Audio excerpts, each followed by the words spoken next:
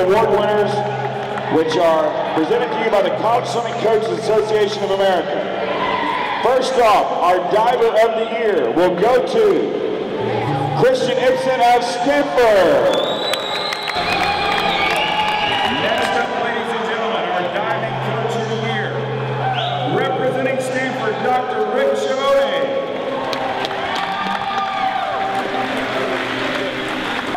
Ladies and gentlemen, now for your Swimmer of the Year.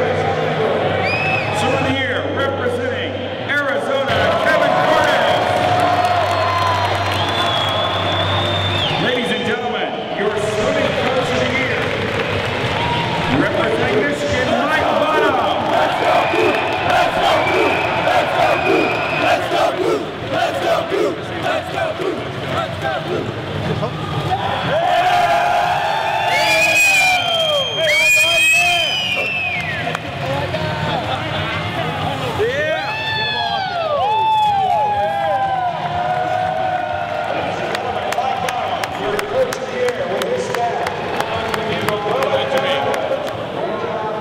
Down this year?